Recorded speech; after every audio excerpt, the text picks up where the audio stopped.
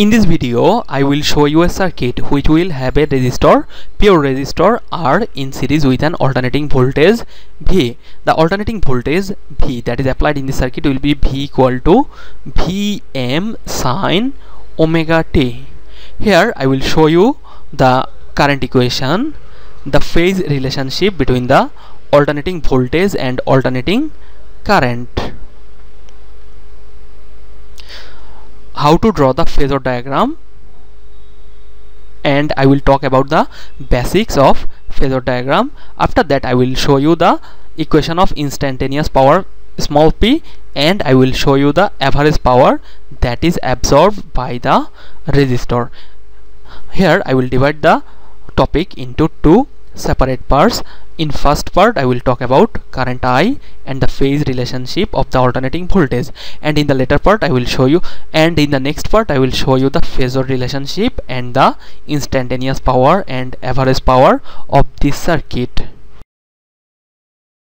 The resistance, inductance and capacitance are the three basic elements of any electrical network, and in order to analyze any electrical circuit you must have this idea: what will happen if I apply an alternating quantity in a pure resistive circuit, what will happen if I apply an alternating quantity in a pure inductive circuit or a pure capacitive circuit.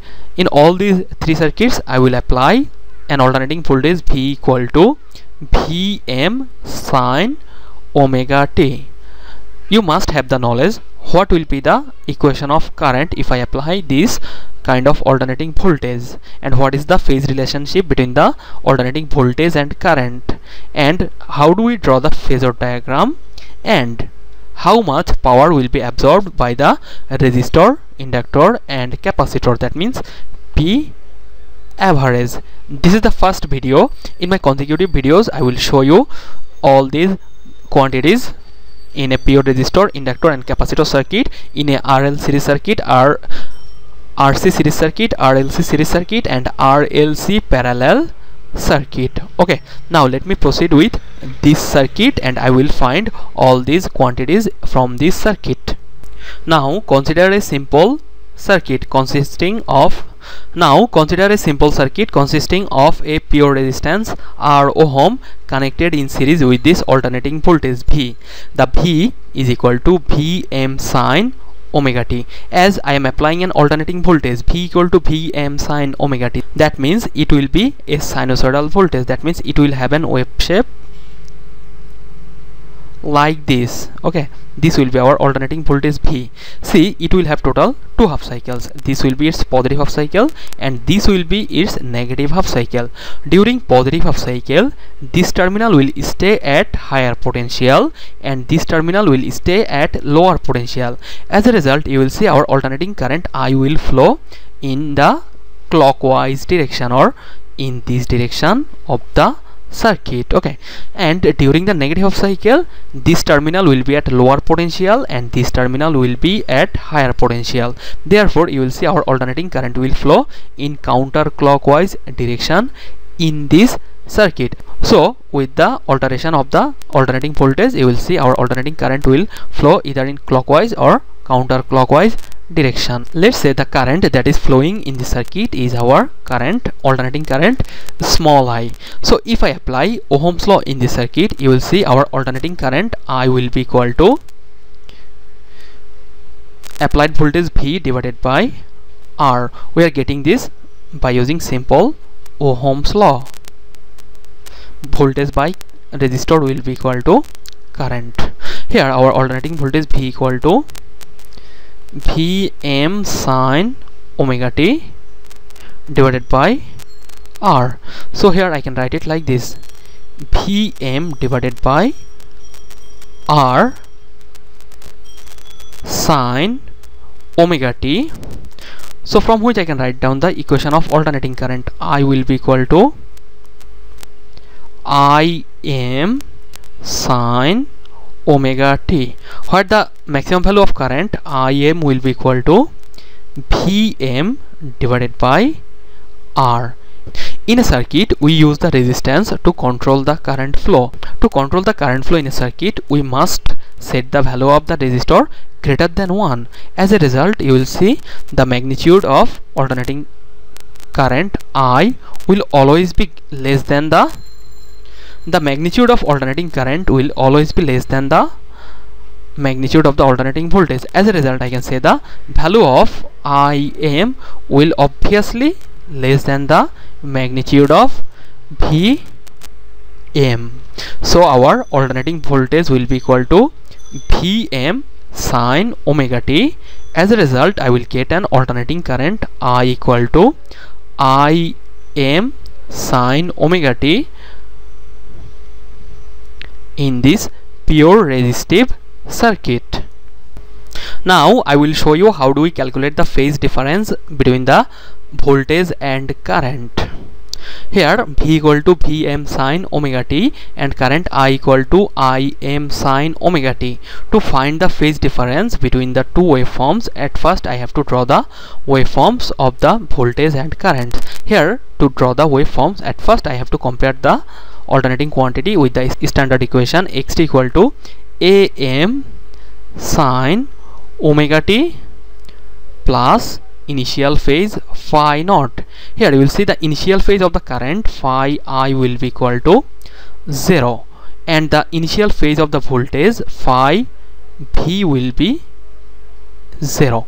That means if I take the voltage and currents in the y-axis and if I take the omega t in the x-axis, you will see the origin of the voltage and currents will be at this point, as our magnitude of current, maximum value of Im, is equal to Vm by R.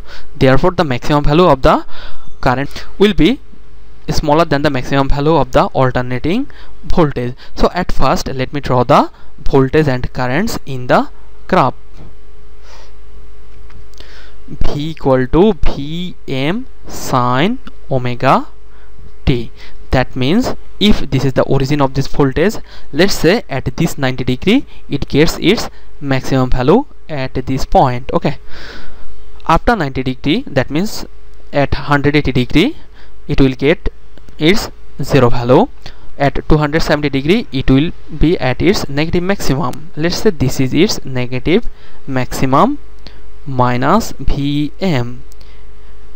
This is its positive maximum plus Vm, and at 360 degree it will have its 0 value. Okay, now our alternating current I is given by Im sin omega t, and we have to draw the waveform of the current I such that the magnitude of I must be smaller than the magnitude of voltage V, because we divide V with R to get the alternating current.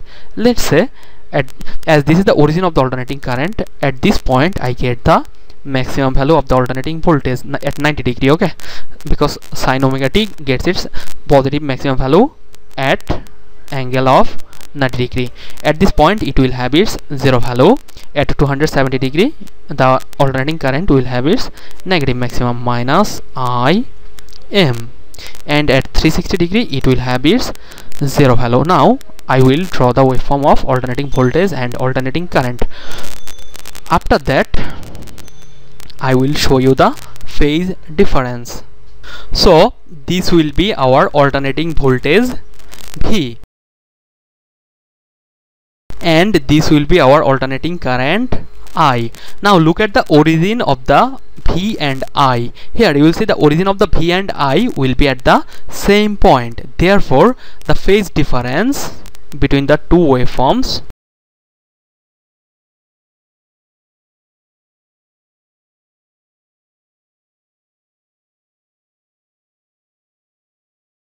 will be equal to 0 degree. That means our voltage V and current I will be in phase. That means their origin will be at the same point. They will attain the positive maximum at the same instant, this 0 point at the same instant, and the negative maximum at the same instant. Therefore I can say V and I will be in phase. We can also calculate the phase difference by using trigonometric method. Here our alternating voltage V is given by Vm sine omega t. I can write it like this: Vm sine omega t plus 0 degree, and our alternating current is given by Im sine omega t plus 0 degree.